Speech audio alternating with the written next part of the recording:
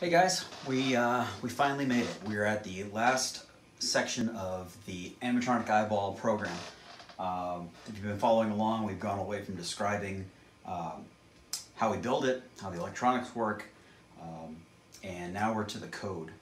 And so what my plan is here is I had to write special code for you guys, so I'll take you through that code and run you through how to get it to work. And then if we have a little time at the end, I'll do a very generic breakdown of what the code is doing to give you a better understanding of if you wanted to expand on the code or do your own. So that's what we'll do. And there's a couple things at the beginning. The first time you run any Adafruit products, you need to load some drivers. I will direct you to where to find them. But since I've already got it installed on my laptop, I'm not going to go uninstall everything and reinstall everything.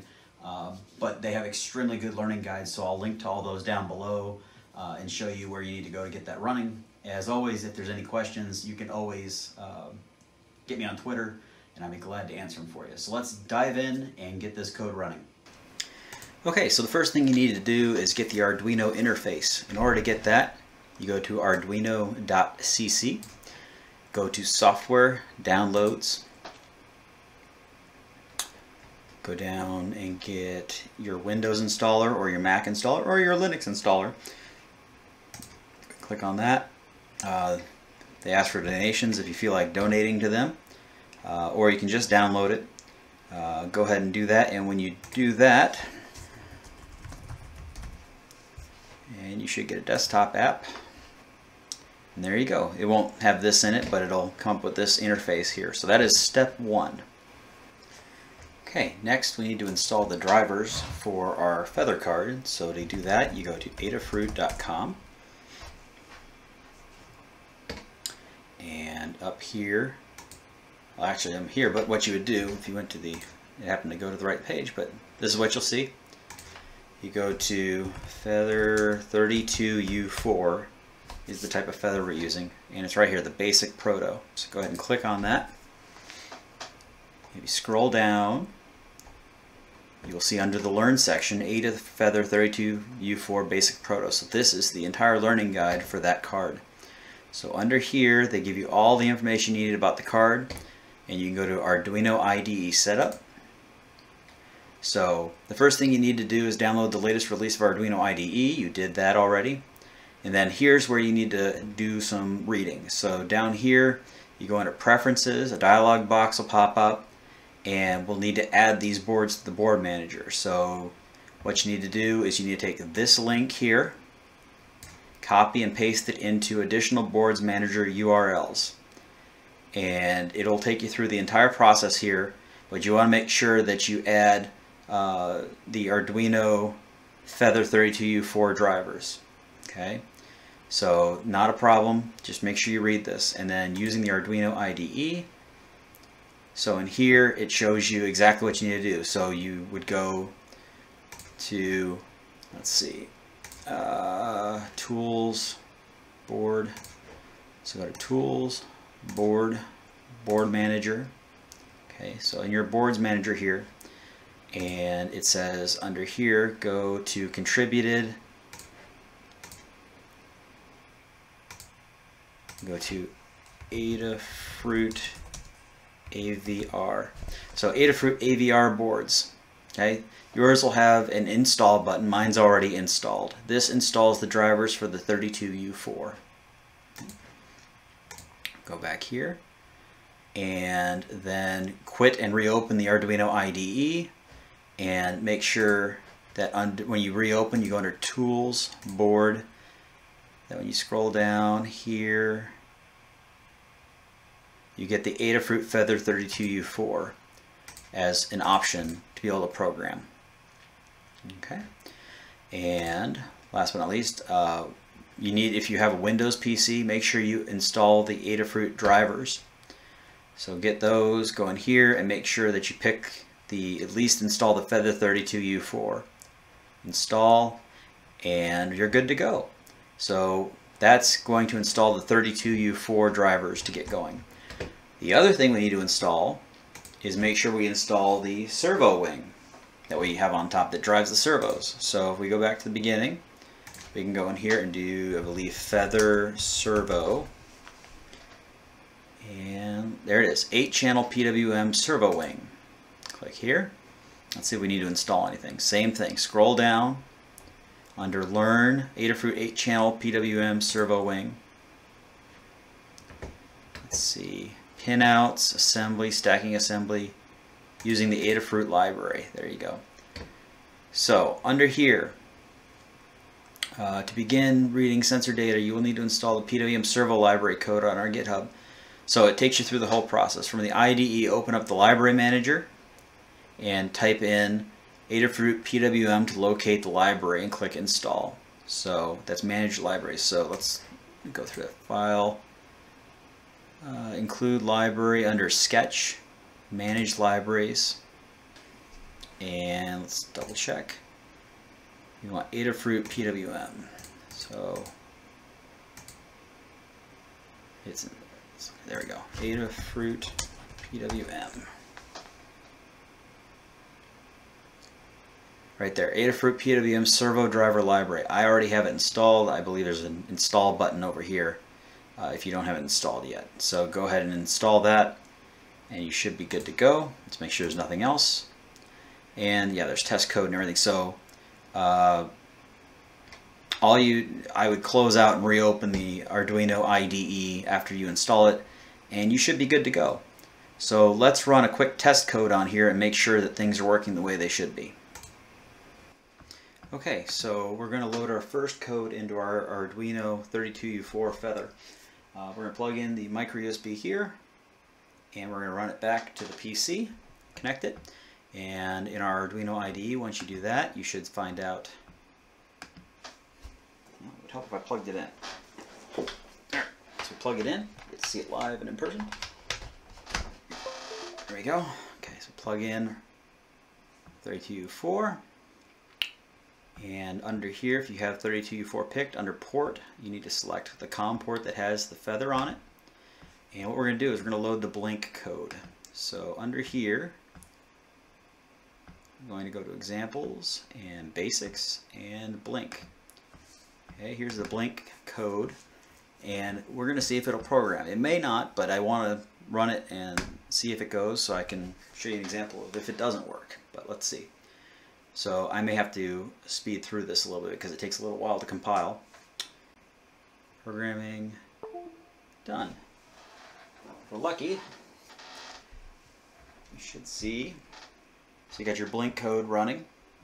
Okay, so we know that we programmed this successfully. So now we know this card is working. So if you've gotten this far, you should be able to program any of the code that I give you. So first code we need to run. Let's get that done. Well, first of all, power down card, and I'm going to put my servo shield or servo wing back on top. Okay. So step one when we're doing this is we're going to go File. I have it under let's see, Open Analog Pot Servo Calibration. Okay. Now I can't stress this enough, guys. The first thing you guys have to do is on each of your eyeballs disconnect the horns from the servo motors. So take these and just pop them off. Why? Because when they ship you the servos, you don't know what position those servos are in. So in this code, I have it set up so the servos go to a certain position. If your horn is in a different position than mine was, it's going to still try to get there. It can bend the rods and do bad things. So I won't do it here, but you need to go in here and take these horns off, all of them, and just have the servos there. So when we run the code, the servos will go to a known position, and then we can go from there. Okay, so now, assuming you have all your servo horns disconnected from your servos, since all these servos are connected to the Arduino, what you don't want to do is you don't want to plug in your Arduino via USB first.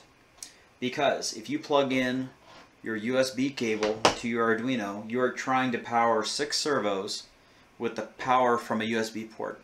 That draws a lot of current, and what will happen is Windows will pop up and say things like, USB current surge detected port has been shut down. It looks scary. It's not a big deal. It just means you didn't plug things in the right order. If you plug in your USB first, you're basically drawing too much current from the USB port. It shuts the port down. The only way I know to reset that is to reset your computer. It doesn't damage anything. It's just protecting itself from having any issues. What you want to do is make sure you have your high current power supply. So this one I have here from Adafruit is a 5 volt 4 amp power supply. Take that power supply, plug it in to your Arduino first. Okay? Now it's going to power the servos, and then plug in your USB. Okay, so plug that in. There we go. So now we have analog pot servo calibration pulled up. Go to Tools, make sure we have COM3 checked. Good. And we'll program it by hitting the upload button. And I may cut here because it may take a little while to compile. And it's uploaded. Okay, so I'm going to, let's go and run the code and find out what it all means. Okay, so what this code is really doing is we're calibrating the analog pots in your system. Remember, we took the analog pot, you kind of positioned it in any orientation you wanted, and you pressed it into your input device. Well, your analog pot may be in a different position than my analog pot, so I need to make sure that my numbers and your numbers all make the code work. So this first piece of code goes through and calibrates and finds out what your values are that you're using that we can use in the final code. So what we're going to do is make sure that our COM port's selected, which it is. Go up here to Serial Interface. So here we go. Max min input sensor calibration check. Move the joystick. Oop. There we go. Yeah, turn off auto scroll. There we go. Move the joystick to max and min limits in the X and Y directions and close and open the eyelid sensors so it's to its desired limits. Put on auto scroll. So what we're going to do, hopefully you can see this, I'm going to take the joystick, I'm going to move it to the left, all the way to the left, all the way to the right, and then however far up I want to go and however far down I want to go. Okay. Now look, in the serial output here, left right minimum is 583, left right maximum is 778. So those are your analog. It's a 10-bit. Well, either way, it's 0 to 1023 for your analog input. So this is my analog input for left and right analog pot. This is my analog input values for my up and down pot. And then I can take my blink and open it and close it to as far as I want, to the extremes that I want. And notice blink min is 606 and blink max is 780. Yours is going to be completely different, but the point is that it captured it. So that's step one. Okay, so now that we have the input limits, we're going to go up to here, the serial input. You press C to continue and hit enter. Okay, now notice you heard the servos go. Your servo horn should not be hooked up yet. Okay. Once you hear the servos reach a center point, you can go hook back up the servo horn. So what I want you to do is the servo horn should be roughly parallel to the servo. So the back one here, parallel to the servo body. The one underneath, it's going to be hard to see, but the horn is parallel to the servo body. So if you were looking through this, the servo horn would be pointing this way. And notice the servo horn here is almost perpendicular here. Get it in this general area. We're going to calibrate it, but this is what we're looking for. So put your horns on there on both eyeballs if you made two. Okay, put this back on here. And let's go ahead and let's calibrate the servos. Okay.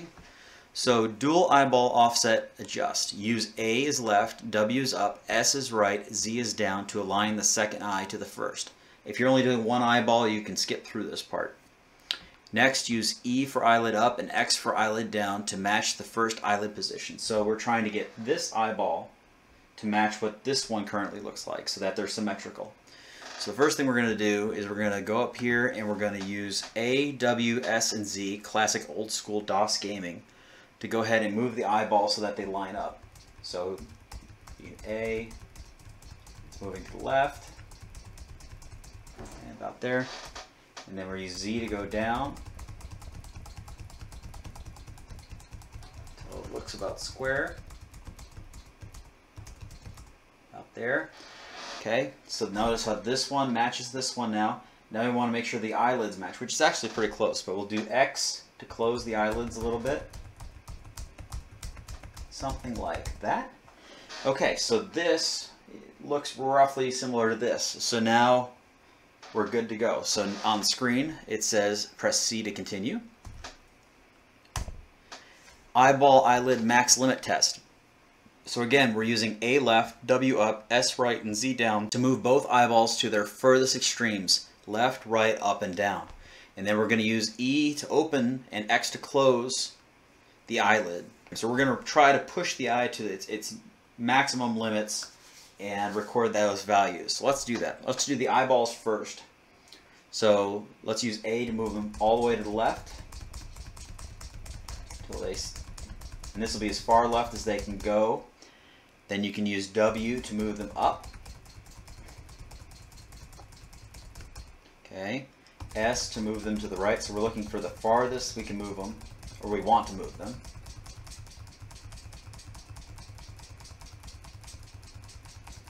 Sorry, you have to do the letter and enter. It's just the way the serial input works. Okay. Then we're going to go Z down.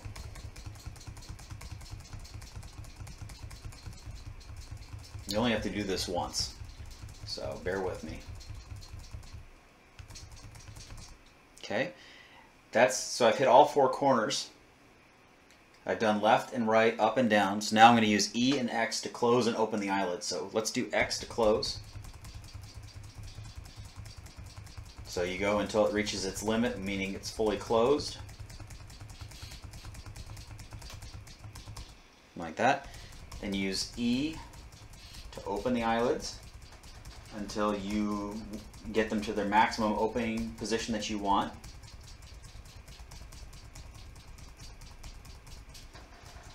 So let's say that seems good. Okay, so note here we have the value for the blink servo max and min and what the current value is. So these are the servo values. So the value you send to the servo to make the eyes close all the way is 248 for this specific setup. To get them all the way open is 414. Same thing with left-right servo and up-down servo. These are the values, the maximum limits. So when you're happy with it, hit F to finalize and it should run through all the positions.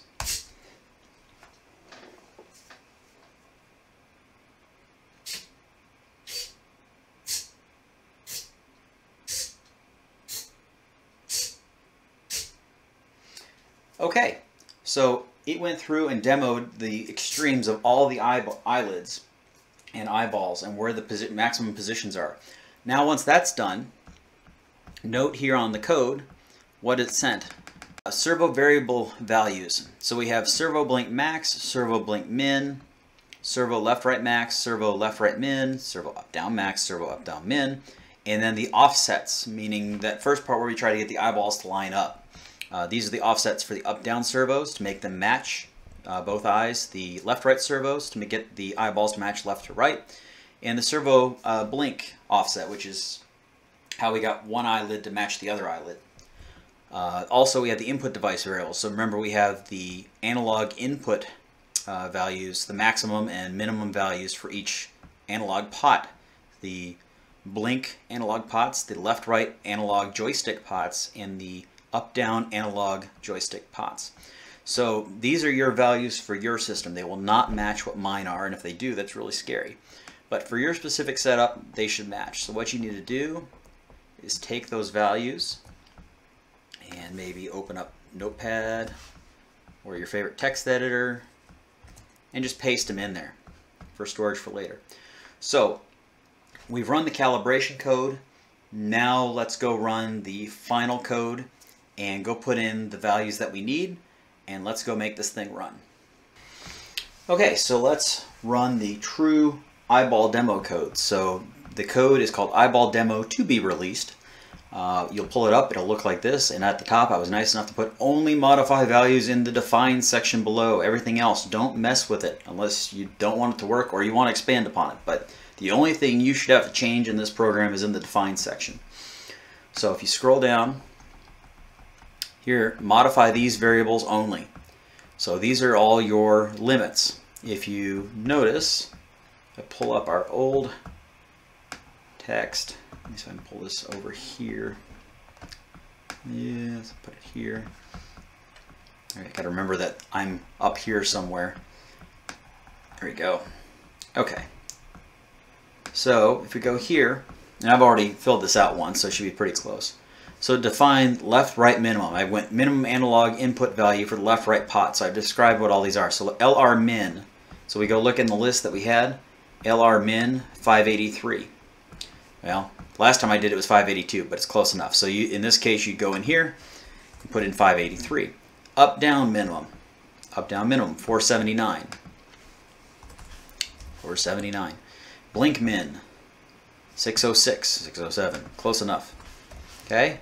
So you go through and fill out all these different variables here with the values that are here.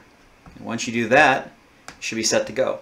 Note here also you can set the amount of time you want to record the eyeball movements. Right now I have it set for about 10.5 seconds. I think if I did my math right, you get about a maximum of 160 seconds if you want to go that high. I think that's when you run out of memory. So for now, just leave it alone and you'll be good to go. Okay, so let's upload that code. Make sure we're still COM3, which we are. Upload.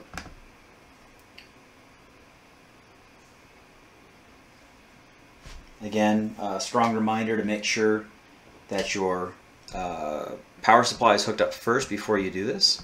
Okay, it's uploading. Okay, so let's go in here, press the green button. When that green light turns on, you can start recording, and if our limits are correct, it should begin to work. Wait for it. Open, left, right, up, down, around, left, right, up, down, and boom. Okay, green light turns off.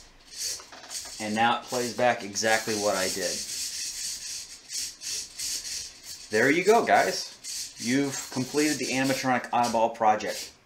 I hope if you get to this point you're as excited as I was when I first came up with it.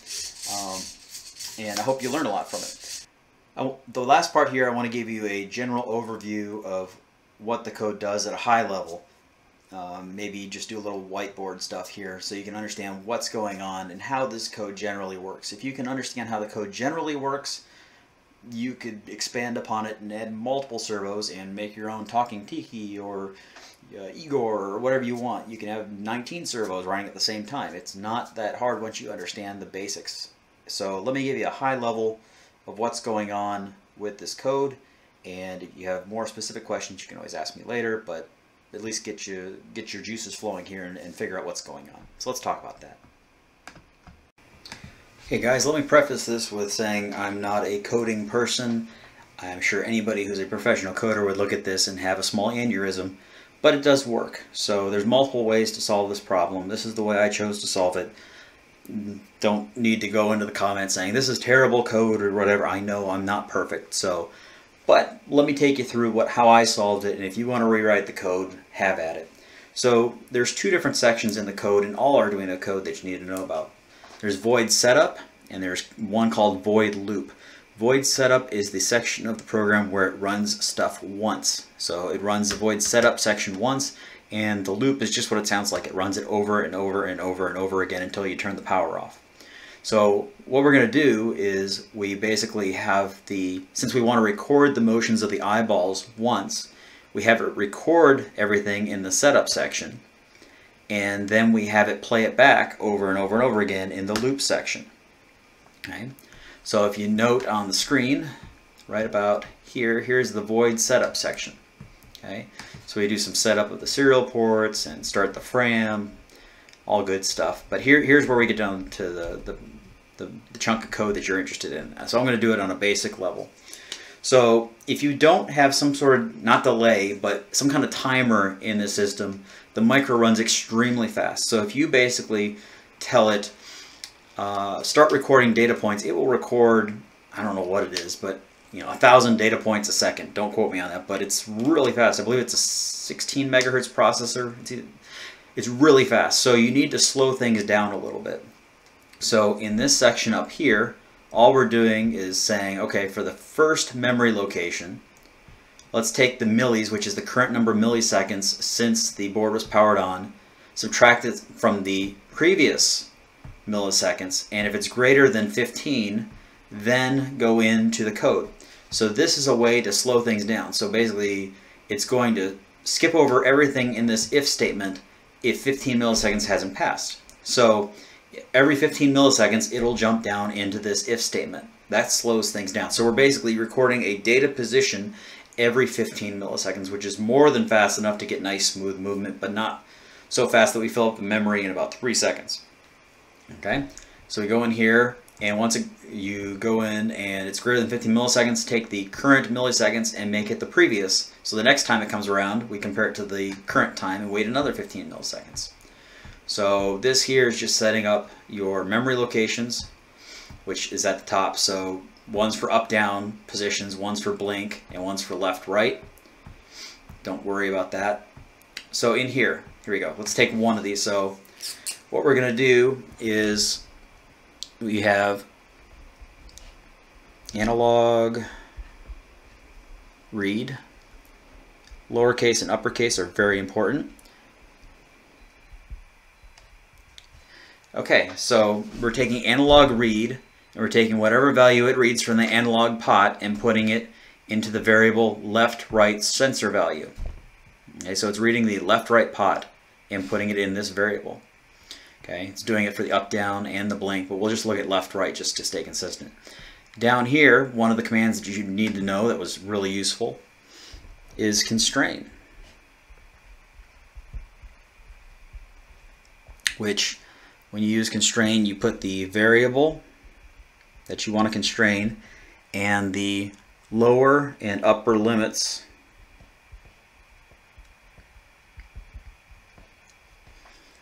of what you're trying to constrain, and you're going to put that into your variable again. So, okay.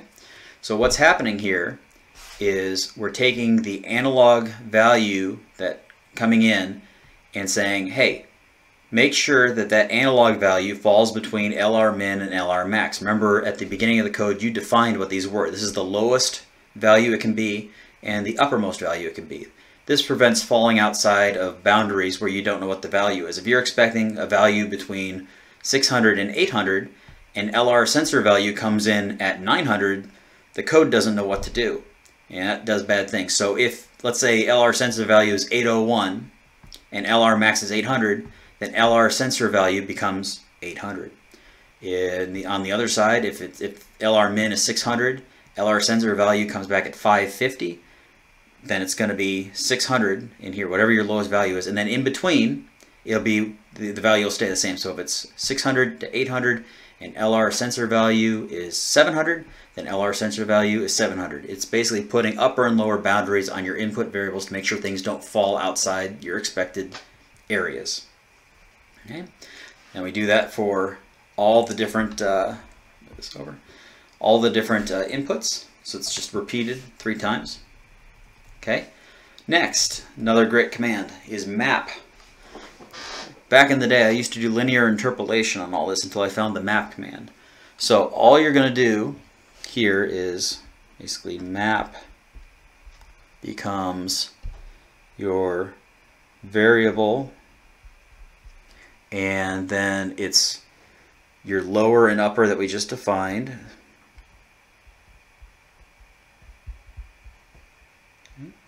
And then we're converting the value to the servo value. So the analog values we read in mean nothing to the servo pots. We need values that are meaningful to the servos. And remember, we called those servo LR max, servo LR min. So that's the maximum position of the servo and the minimum position of the servo. So we do min, and we'll do S for servo, and max servo. So this is basically linear interpolation. Okay, and we're going to put that into, oh no, that's sensor values. The servo variable. Okay, so what's it doing? So it's taking your analog in that you read in, say it's 700, and saying, okay, knowing that the low value, I think we used in our example 600 and 800,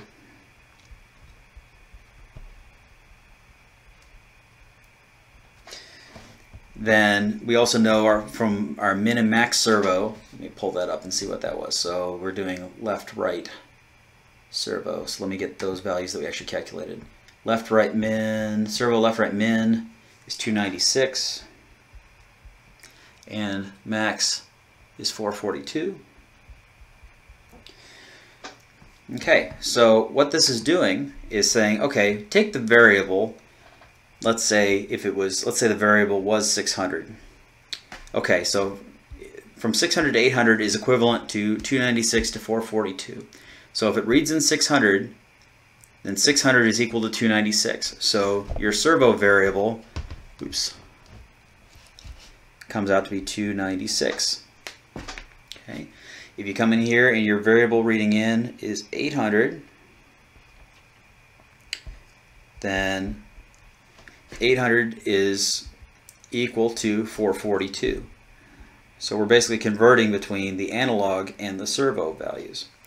And it's all linear in between. So if you picked 700 here, halfway between, then it would be the value that's halfway between 442 and 296. That would be what this value is. So it's a way to convert from one set of values to another. That's all it is. Map command, very important. It's a much easier way than having to write equations for linear interpolation. One line gets it all done. So if we continue on, let's see. So, okay, last step is we have the servo value. So the servo value, this 442, is important for running the servos. If you told the servo the number 442, it'll move to a known position. But in FRAM memory, it can only store an 8-bit number. So every memory location can store a value from 0 to 255. That is the largest 8-bit value you can store. So if we wanted to store the servo position of 442, you couldn't do it because the number's bigger. So we need to do one more interpolation. So we've got this value here means something to the servo position, but it means nothing to FRAM. We need to do one more conversion so that the FRAM memory can store this value for you. And we use the map command one more time. So if we look at the map command here, it's exactly the same, but notice we're taking the servo value, we're taking left-right servo value min, left-right servo value max, and linear interpolating between 0 and 255. This is the exact same as before. So what if you happen to have 442, which is the maximum servo value last time, right? 442 is the maximum. So in the window here, this would be 442. Then in that case, we're at the high end of the servo left, right, max. So that would be 255. Okay, so and that's called left, right, and I called it integer RAM equals 255. Okay. Now that value can be stored in FRAM because that's a value between 0 and 255. So every servo variable is converted to a number between 0 and 255, which is stored into RAM. Okay. So we go down here. You do the exact same thing for up, down, and blink. So here, right here. So FRAM write 8 is write the 8-bit value to the memory location here. This is the memory location. So memory location 0 in the first one. Left, right, int, RAM. So in this case, it's writing the value 255. Same thing. So memory location for up, down, which you defined at the beginning. Put in the number from 0 to 255, which is equal to the servo position for the up, down servo. Same thing for blink. Okay. And then the last part is this is to move the servo because we want to record it, but we also want to move the eyeball to where it needs to be positioned.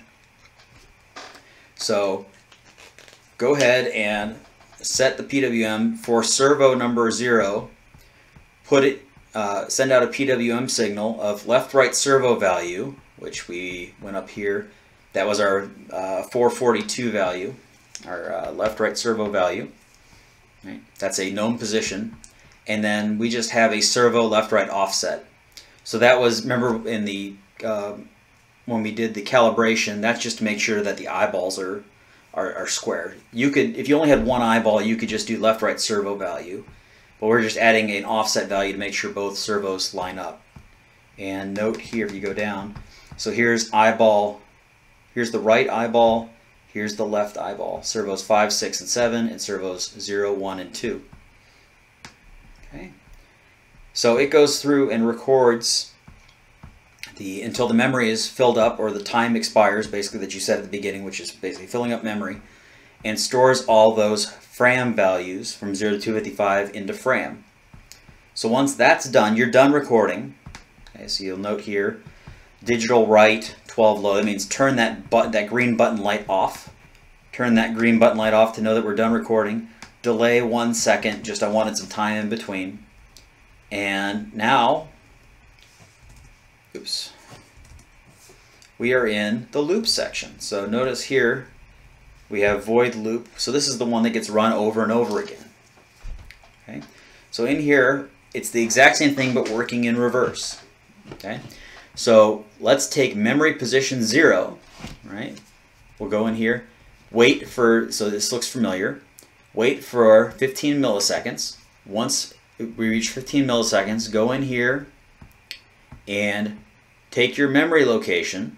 Okay, so we're getting the memory location we want to read. And this is where it gets important. FRAM read an 8-bit number from memory location this. So in this case, when you first go in, your first memory location is 0. Actually, it looks like it's going to be 1. Doesn't matter. So memory location 1. Take that value and put it into LR into RAM. So now we're reading it back into the variable. Okay, so in our case, we wrote in 255. So now when we read it back, it's going to take that value and put 255 into LR into RAM. Okay? And if you look below, what are we doing? Taking that value, LR into RAM, which is 255. So it's saying, here's my lower and upper limit, 0 to 255, and converting it into the servo left, right, minimum, and maximum. So we're linearly interpolating the 0 to 255 value into the servo value, back to the way it was. So once we have the servo value, then we can go down here and take the servo value with the offset and move the, do the PWM set. So this is sending that value out to the servos. So all the loop is doing is reading the FRAM, converting it to a known servo value, and sending it to the servo. That's it. And then we go increment. Okay? And down here we just have a counter that basically says after we loop it 3 times, then go ahead and put it into a hold pattern. You don't have to. You could remove this loop here and just have it keep repeating the same code over and over again. So the read back is actually very easy. So, but it uses the same thing. So in the loop, we're reading back the FRAM memory and converting it to the servo value. In the setup area, we're taking the analog pot value, converting it to a servo value so that we can position the servo correctly while we're running this. And then we convert it to a FRAM value between 0 and 255 that we can store. That's all there is to the code. You just keep duplicating this over and over and over again, and you can run this all the time. So that is the basics of how that code works. I know it's a lot to throw at you all at once, especially if you're new to it. I'm trying to give you different levels. So if you're just beginning, you can load the calibration code, and if you can load the code, get your values, and just throw it into the program I gave you, you've got yourself an animatronic eyeball working system just for fun, and you can stop there and just have fun with that. The next level down, like I said, I'm trying to explain it in a way that would make sense, but it's going to take you some time to figure out probably what I just went through. Keep in mind what I just explained. I probably spent 3-4 months trying to figure out at least how to get that to run when I was first starting out. Now it's trivial to me, but when you're first starting out, it's a lot. So don't let it get you frustrated. If you have questions, I'm glad to answer them. You know how to get a hold of me on Twitter. Be glad to answer any questions you have, or if you get stuck. But that's the basics. My hope is that you can just load the calibration code. You can take those values, put it into the eyeball code, and run it and just have fun with it. And hopefully that'll get your brain juices flowing, that you can take that and use it to program motions for any robot you want to make. You can make tiki birds. You could make it very simple that you want to do a motion over and over again. You could, anything that you need servo motion out of memorized locations, this is how you can do it. It's been a lot of work, and I know a lot of people have been requesting it. So I hope that I hope that you enjoyed the step-by-step process. I hope I was clear enough to get you at least through the process. Hopefully I didn't skip anything.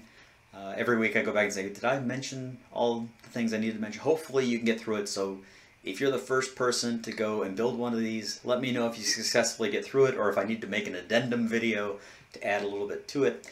But yeah, this was an exciting project for me when I first figured it out. I hope it inspires people. I hope kids and their parents maybe build some of these, because, you know, Arduino is when you go and do an analog input and you put in the number 2 and it responds back, hello world, or something like that, that's fine. But you're getting motion here, you're recording, you're getting a fun result. And I hope that that inspires a lot of people to try it, or take it and run with it and make something amazing. Maybe a 6-foot tall tiki, who knows. But I hope you enjoy it. I know I did. This is probably going to wrap up this project for now. I've got a lot of other projects to get to that maybe not as involved as this one, but I've got some robots I want to build and some prints to do, and I know that I've got a collaboration coming up with one of your favorites out there. It's a little secret right now, but I had to get this one done and finished with. So glad you stuck around. If you made it through all the video and all the other videos, I appreciate it. Contact me on Twitter if you get it successfully built, or if you have trouble, I'd be glad to help. Until next time, guys, keep working at it, and I hope you enjoy. Thanks.